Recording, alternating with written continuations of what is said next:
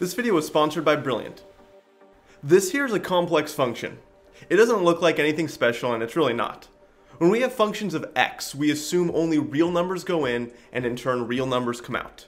1 goes in, 1 comes out. 2 goes in, 4 comes out, and so on to get a parabola. When we use z, that's usually an indication that we can now plug in a complex number, one with a real and imaginary component. Like if we plug in 1 plus 2i and go through the math, out comes -3 plus 4i. This doubles the dimensions of our problem, because now just the input needs 2 dimensions, a real and imaginary axis, so we can represent something like 1 plus 2i. But we also need 2 dimensions for the output, which will also be complex, or -3 plus 4i in this case. If we plug in something simple like 2, then out comes 4, both of which lie on the real number line.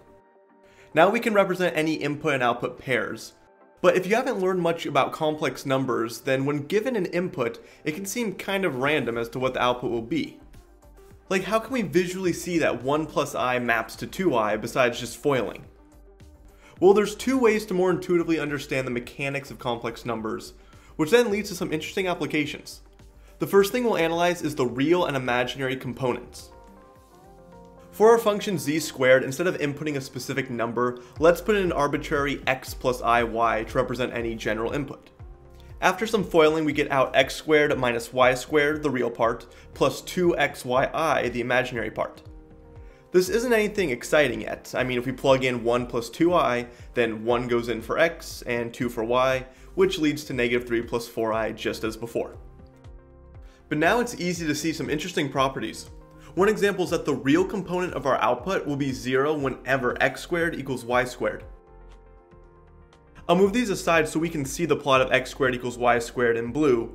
And I'm using Desmos for the rest of this video and can't relabel the y-axis, but just assume that is the imaginary axis from here on. So what this equation tells us is that if I input any point on these lines, the function z squared will map it to the imaginary axis where the real component is 0.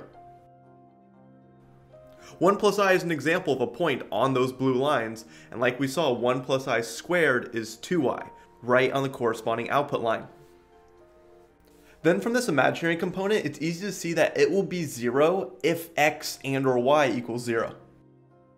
So let me show those equations, or really the 2 axes in blue, because now we know any inputs on those lines will output something on the real axis where there's no imaginary component. The easiest example of this is the fact that I squared is -1.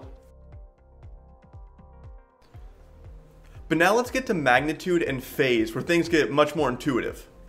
Any complex number, instead of being thought of as a real and imaginary component, can be represented by its magnitude, or distance from the origin, and the angle from the positive x-axis. This is mathematically represented with Euler's formula, where we have that magnitude e to the I times that angle. This is equivalent to a cosine theta plus ia sine theta, where the first expression is the real component, and the second with the I is the imaginary. I'm not going to show the proof in this video, but I'll provide links below. The reason this is so useful is because of what happens when we plug it into our function z squared. If we replace z with an arbitrary ae to the I theta, and we square that, we get a new complex number with the same amplitude squared and twice the input angle. I'll put numbers on the axes so we can see that this point here is 1 plus I, which can also be written as √2, its magnitude, times e to the pi over 4i. So what is 1 plus I squared? Well, it's the same as this other expression squared, where we get a new complex number with a magnitude of √2 squared, or 2, and a phase of pi over 2, twice the previous angle. To see this visually, I'll just square the magnitude and double the phase, which gets us to 2i, or 2e to the I times pi over 2. And now you can visually find the square of any complex number. To find I squared, we take that point I and square the magnitude, which does nothing since it's 1, then double the phase to 180 degrees, which tells us I squared is -1. For any points that lie on these lines, x squared equals y squared, once we square the distance from the origin and double the phase, they all land on the imaginary axis like we saw. And here are just a bunch of other complex points where I'll square the amplitude and double the phase so you can see the transformations. Let's just rewind real quick though and note what happens to points on or inside the unit circle, which I'll put in a different color. These all have a magnitude of 1 or less. Therefore, when I square them, the magnitudes get smaller or stay the same. I'll apply the rotation again as well, but notice that the orange points remain in or on the unit circle, while everything else gets further away.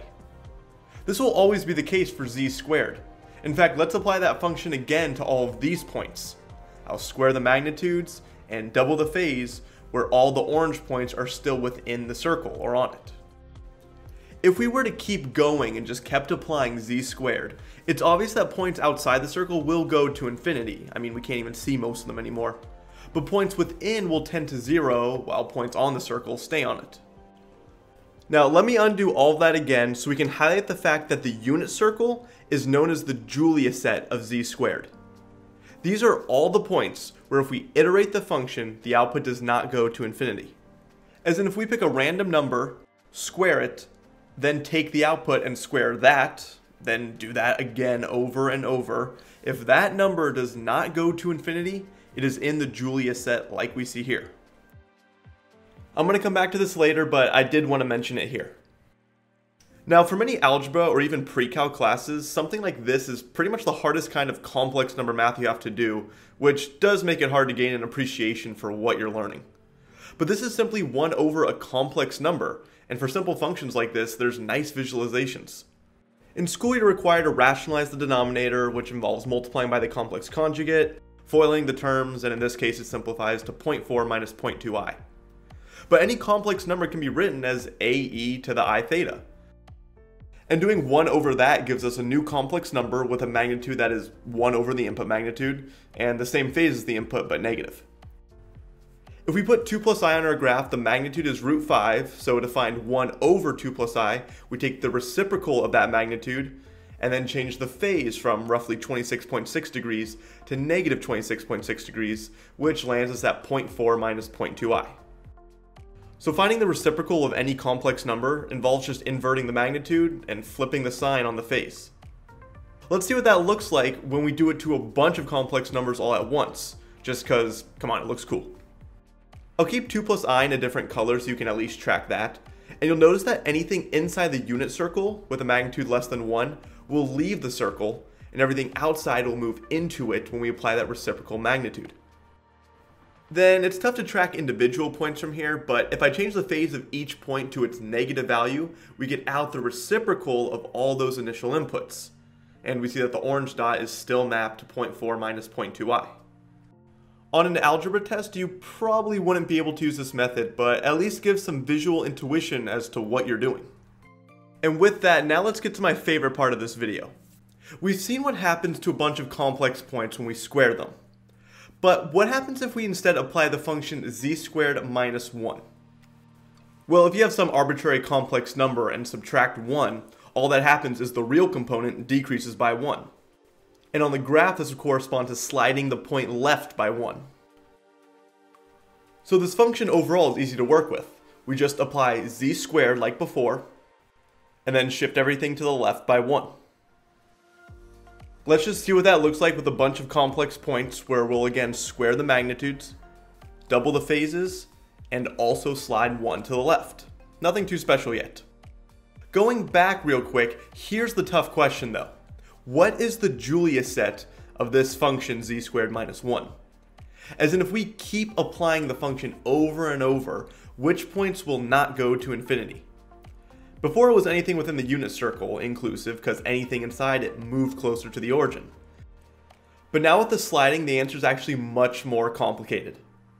Before I show the Julia set, I'll just say that of the points I have here, these orange ones are the only ones that won't diverge to infinity and thus are in the set. If we apply z squared minus 1, then do that again, and continue to do so, those orange points will always stay on the screen, while everything else will start to go to infinity. So what region contains all the points that won't diverge? It's not a weird polygon or a conic section, but it's a fractal. Any points within this region will not diverge to infinity, which makes this the Julia set of z squared minus 1. I had to write a quick program to figure this out, but I looked for the boundary around this area and found that -1 plus 0.244i is within the Julia set, but -1 plus 0.245i is not. And you'll see after one iteration of running them through z squared minus 1, the outputs are about the same. But after iterating z squared minus 1 over and over, the numbers on the left enter a cycle going from -1 to 0 and back, while the numbers on the right diverge. I also found an online Julia set generator which will show the set for z squared plus any complex value based on where your mouse is. Right now it's at -1, so this is the set for z squared minus 1, which we knew. And now my mouse is at the origin, which shows that the Julia set for z squared is the unit circle, which we also saw earlier. As I move the mouse around though and we change that complex constant, we can see how the associated Julia set changes. What I find even cooler than this is what makes the Julia set connected. See how here we don't have a connected set, while here we do, that dark region? Well, it turns out the Julia set is connected if and only if that complex constant, or my mouse location, is within the Mandelbrot set, another fractal. While the complex constant, or my mouse, which you can't see right now, is within that set, we have a connected Julia set. But once it leaves, like we see here, that set becomes disconnected. There are infinitely many Julia sets, but there's only one Mandelbrot set. To know whether something's in the Mandelbrot set, like -0.5 plus 0.1i is, just take the function z squared plus that number, plug in z equals 0, then iterate the function over and over like before. If the outputs don't diverge to infinity, then it is in the Mandelbrot set. And the beauty within these is literally endless because as you zoom in, you keep finding new shapes and patterns. And we can see that fractal nature as we come across more mini Mandelbrot sets. But there are videos here on YouTube over an hour long that give incredible detail to what it looks like as you magnify these fractals. Whether it's the Mandelbrot or a Julia set, note that the colors are not part of those sets. The colored points do diverge. But how many iterations it takes before that point diverges or really gets past a certain threshold determines how that point is colored, which obviously leads to some really cool images. A lot of what we've seen so far, not so much with the fractals, but the complex plane animations, is going to lead us to some applications, but that's going to be the focus of next video. If you want to learn more about the mathematics seen in this video though, you can check out Brilliant's complex numbers course. This covers everything discussed here, plus plenty more, and also provides animations and interactive exercises to give you a real understanding of the mechanics of complex numbers. Even if you're a beginner, this course is perfect because it starts at the basics, while still giving you an appreciation for why complex numbers are so important. But by the end, you'll get into more advanced concepts as well as applications that'll piece everything together. The fact that they have constant practice problems combined with visual explanations for every course is why I really like this site, and yeah, even though they sponsor the videos, I honestly do learn a lot from them and frequently put that information in these videos. If you want to get started right now and support the channel, you can click the link below or go to brilliant.org/majorprep to get 20% off your annual premium subscription. And with that, I'm going to end that video there. If you guys enjoyed, be sure to like and subscribe. As always, huge thanks to my supporters on Patreon. Social media links are down below, and I'll see you guys in the next video.